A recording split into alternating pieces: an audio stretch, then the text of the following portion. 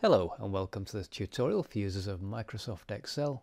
In this tutorial I'll show you how to use a very popular function in Excel, the if function. And I'll just go through the basics of what the function does, and then we'll work through some examples and you can see how it may be useful for the work that you're doing. So how does the if function work? Well, I've outlined it here, as you can see. Essentially, an if function is a way of asking a question about something on the spreadsheet. For example, in this example, the question is, are we sold out of a particular product A?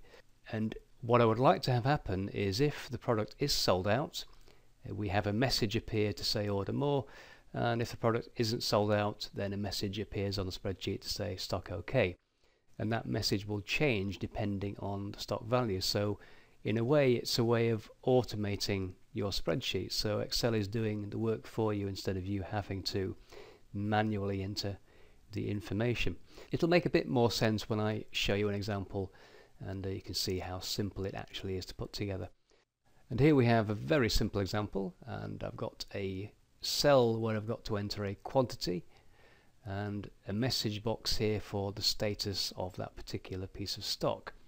So I'll go into the quantity cell and we'll type in a value. Let's just say 10, for example, and I'll just press the tab key to jump across to our stock status box, and here is where I will create the if function. So as with any calculation or function in Excel, the first thing you do is type the equals key on the keyboard, and that tells Excel that whatever follows will be part of a calculation or a function. Type the name of the function, in this case obviously it's if, and then type the open parentheses as you would do with any other function in Excel to contain the different parts of the function. There are three basic parts to an if function. You have the logical test, which is essentially the question, and then you have a result that will appear if that test is true, and another result that will appear if that test is false. And so the first thing we want to do is create the question, or the logical test as Excel prefer to call it. And my question is, are we sold out of product A? But I can't just type out that particular question. We have to put it in Excel's language. So what I'm going to do is get Excel to look at the value by clicking on the cell. And then I want to know if that value is 0, which basically means we're sold out. So I type equals 0. So that is the question. Is the value in C9 0? I'm going to type a comma. And now I want to have a message appear if that is true, if we are sold out, and the message will be, between quotation marks because it's text, order more. Easy as that. Type a comma again, and then I'm going to have another message appear if we're not sold out. In other words, we have some kind of stock level, and the message will be stock OK.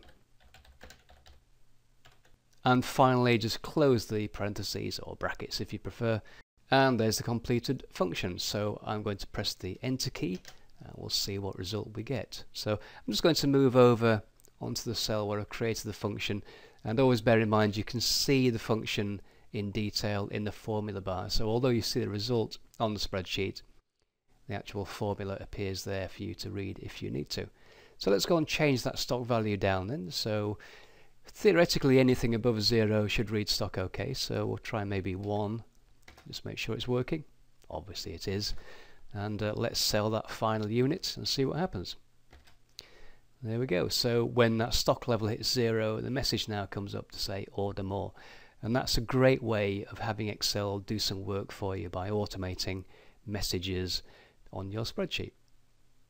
So let's look at another example of using the if function. Here we've got two businesses, and they're holiday businesses, and they also sell a range of relevant accessories, as you can see. And what I'd like Excel to do is tell me which business is offering the best price, and we're going to use the if function to get that result.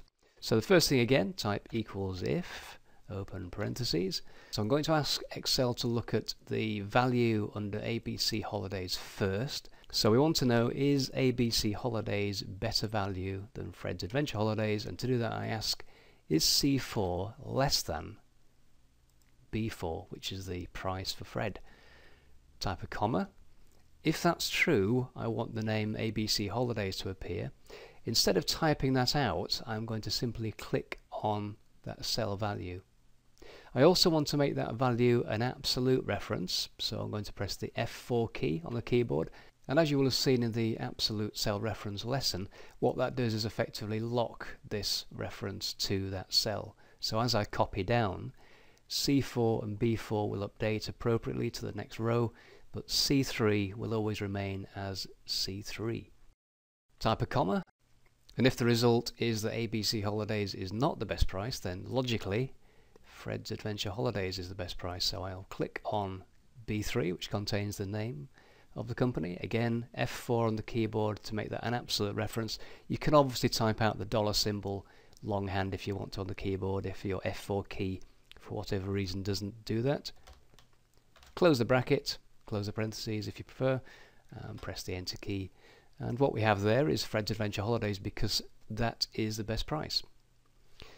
Now if ABC Holidays come along and do a special offer, maybe drop the price on their gas stove to $22.95, press the enter key and they become the best price. So let's copy that function down into the next two cells and we should see it working perfectly. And just one last test here to make sure it's all working correctly. I'm sure it is. Let's just drop the deluxe tent price to $7.99 and there we go. Fred's Adventure Holidays becomes the best supplier in that particular category. And again, you can see how relatively straightforward it was to put that function together and give your spreadsheets some automation and save you hopefully a bit of time. And we'll look at one more example here, and in this particular spreadsheet I need to create two if functions. One will tell me whether the person has been given a bonus or not, and I'm going to create another if function that will look at the result in the bonus column and then calculate the amount of bonus pay. To create the first function here, I'm going to use one of Excel's built-in function builders, or wizards as they used to be called. And if I click in the cell where I want the result to appear first of all, then go to the Formulas tab, you will find the if function in the logical list of functions.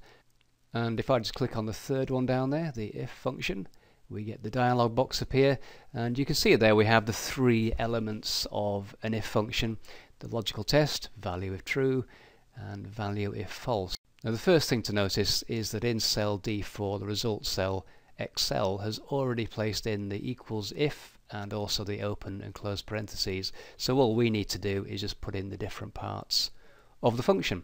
Now the logical test is going to be testing the value in B4 in the first case, that's the unit sales, and all I need to know is it greater than 49?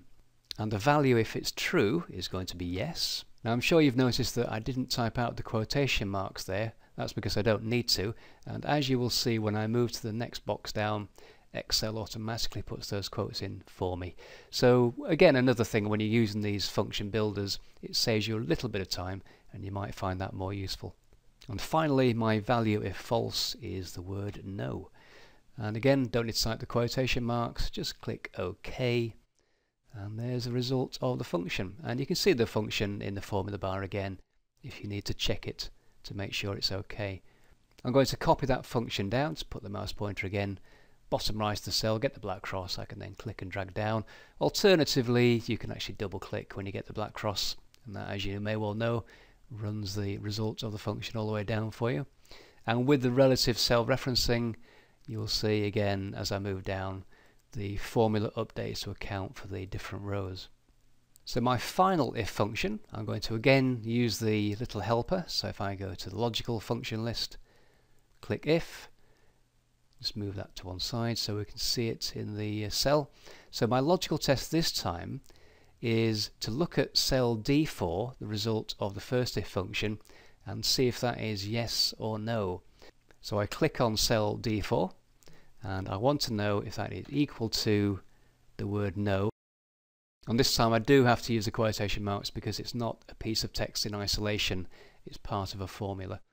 I'm going to press the tab key this time to move to the next part of the function, and the value if it's true, in other words if the person doesn't get a bonus, I'm afraid they get nothing. So again, press the tab key, and here I want to perform a calculation. If, in other words, the person does get a bonus, the result of the test is yes. What I need to do here is click on the total units and then multiply that by 8. So that will be the calculation if the person does get a bonus. So I'm going to click OK to complete that function. And again, you can see the completed function in the formula bar. And to test it, I'm going to copy that down, and this time I'll just click and drag to see what results we get. So there we go. So 3 people get a bonus and 2 people don't. And I'll just test it. So let's say Tom comes along and confesses he didn't actually sell 60, he'd only sold 38. Press the enter key and we remove Tom's bonus. Likewise, maybe Fred came along and just realized he sold more than he reported, and he actually sold 50. Well, that gets him into the bonus scheme, so well done, Fred. $400 goes onto your pay packet. So there you've seen a few examples of creating and using the if function. I hope you've seen that it's fairly straightforward to put together, and it's a very useful function within Excel. It'll help you to automate your spreadsheets, keep them accurate, and save you quite a lot of time in the process. Thanks again for watching, and I'll see you next time.